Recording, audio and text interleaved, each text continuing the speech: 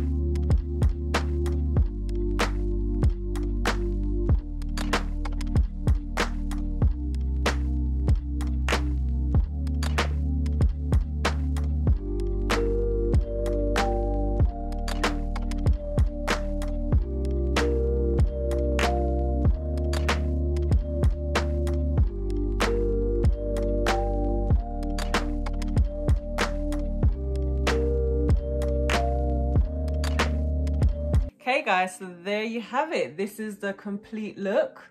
So I've blended in the hair from the wig, the baby hair from the wig with my own hair. Nice and sleek, but this is the overall look. What do you think, guys? It looks like I went to the salon and had my box braids done. So, as I said, guys, I'll put all the details down below in the description box. And also, as I said, this is not a sponsored video, guys. I spent my own money to buy this wig and a very good spend it was. Let's quickly show you the back.